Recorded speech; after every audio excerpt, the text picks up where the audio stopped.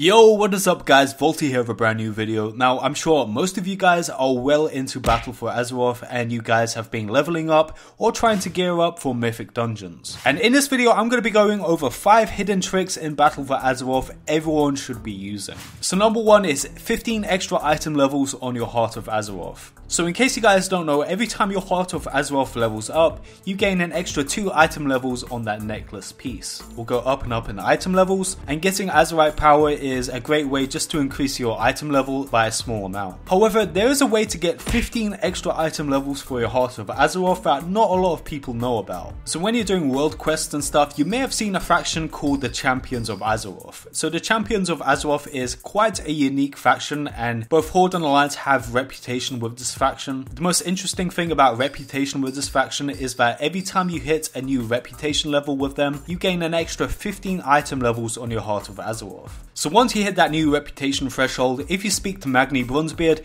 he will increase your Heart of Azeroth by an extra 15 item levels. So when you hit Friendly, Honored and Revered, you can get an extra 15 item levels just by speaking to Magni Bronzebeard. That being said, this is never told to you by World of Warcraft and you never get a quest telling you to go there, so a lot of people miss this. And you may be thinking, how do you get reputation with the Champions of Azeroth? Well, the best way is basically to take up any world quest that involves this faction. So whenever you see a world quest involving the Champions of Azeroth, you always want to do it, because getting that extra plus 15 item level on your necklace is something very nice. So tip number 2 is that you should turn off war mode at level 120. So I'm sure most of you guys have been playing BFA using war mode, as war mode gives you an extra 10% experience, as well as 10% on other bonuses such as gold and other things that you acquire during the questing experience. But once you hit level 120, it's not really worth it to have war mode on. Considering that you will be ganked many times while you have war mode on, it will make doing world quests much slower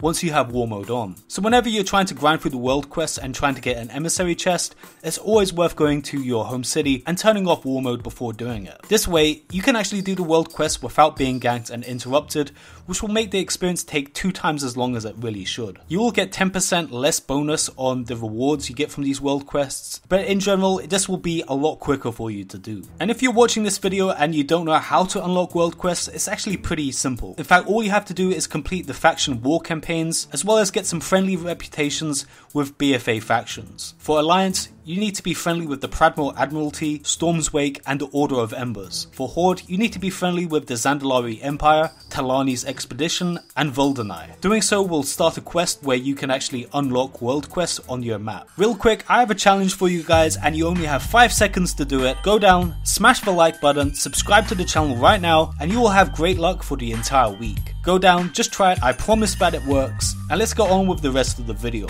Tip number 3 is Goblin Gliders. Now, Goblin Gliders is a really good alternative at this stage of an expansion where flying mounts have been disabled. So flying mounts is obviously a way quicker way of traversing through a map, and ground mounts are much slower compared to flying mounts. Fortunately, you can use an item called Goblin Glider Kit. The Goblin Gliders basically allow you to glide in midair, but the most important thing is that they will increase your speed basically to the speed of a flying mount. So not only do you get a slow fall, but you also get to move very quickly. So if you need to go for one point of the map and you're already up a mountain or you're on some high ground and you need to get somewhere quickly, always use a Goblin Glider and you can get there in a fraction of the time it would take you just by getting there normally using a ground mount. So pretty much everyone will want to buy a stack of Goblin Glider kits, and they're pretty damn cheap, so there's no reason why you shouldn't buy some. Number 4 is Azerite Reforging. Now, a lot of people don't know that you can actually reset some of the traits that you have selected for your Azerite armor. There's a misconception that some players have where once they select a trait for the Azerite armor, they cannot change it later. But fortunately enough, it is actually quite simple to change the traits on your Azerite armor. You can basically reset them as you would reset your own talents. In order to reset the traits of your Azerite armor, all you have to do is go into one of these transmogrification shops. There will be an NPC next to the transmog NPC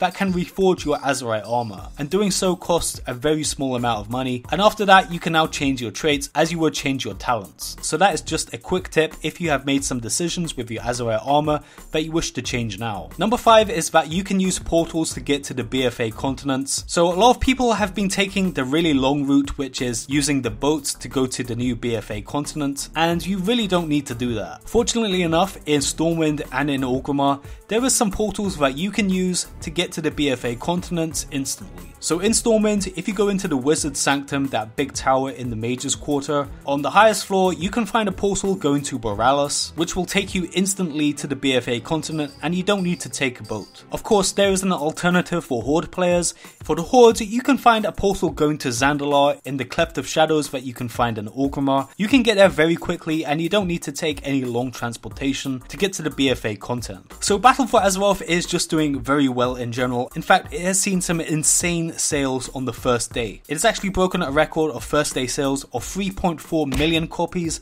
of Battle for Azeroth that has been sold. Battle for Azeroth has exceeded a lot of people's expectations, and they are really enjoying this new expansion. And the sales figures for this expansion shows that a lot of people are giving World of Warcraft a chance again. Many of the cool aspects of World of Warcraft of the past have been implemented into BFA. I think Blizzard is trying to rekindle the magic of World of Warcraft that inspired so many people to play back in the day. And looks like World of Warcraft is growing in popularity. Time will tell if this expansion continues to be a success, but right now it looks pretty positive for World of Warcraft. Well guys, I hope you enjoyed this video. If you enjoyed this video, please drop a like down below and subscribe to the channel for more videos. This is vaulty signing out.